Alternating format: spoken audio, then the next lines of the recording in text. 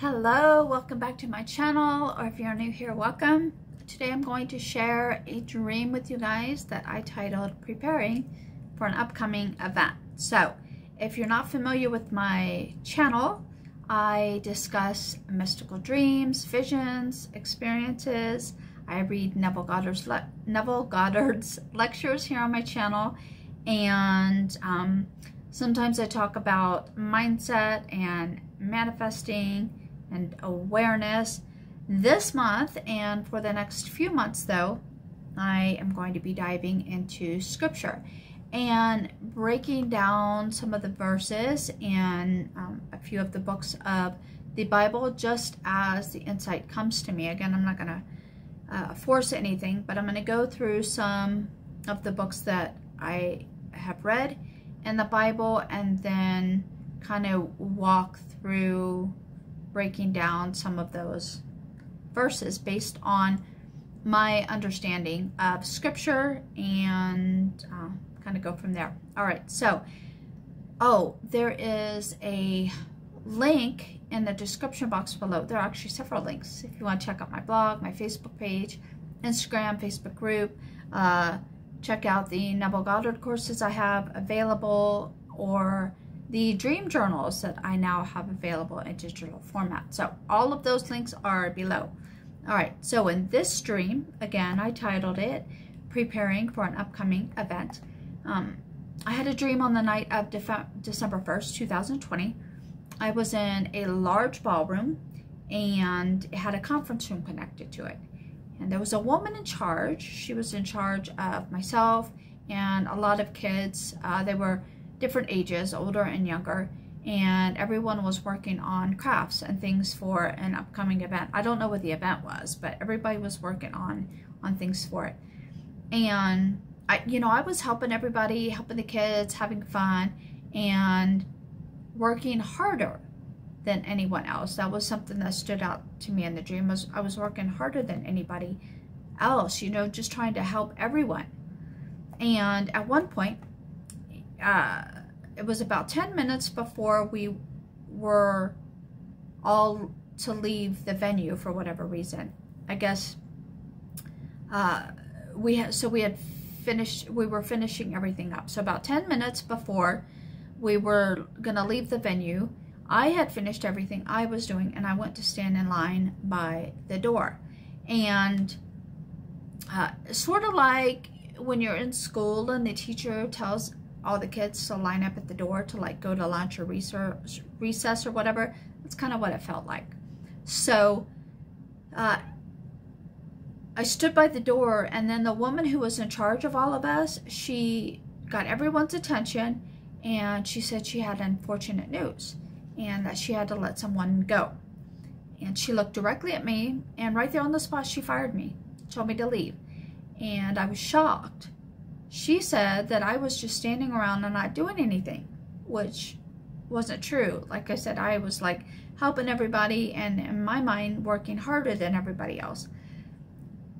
Then in the next dream, I was in the adjoining conference room and I faked fainting. I'm assuming because I didn't want to be fired and and I didn't want to leave. I don't know, but I faked fainting. So everyone, all the kids and stuff, gathered around me. They were concerned. They were asking if I was all right.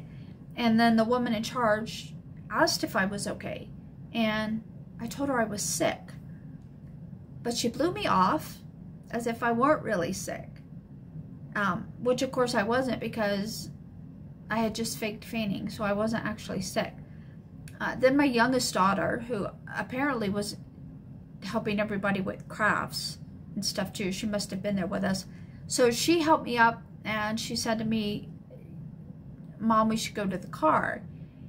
But at the same time, she actually wanted to stay at the event, even though everybody was about to leave. So I don't know exactly what was going on there, but she wanted to stay, I guess, until everybody left at the same time.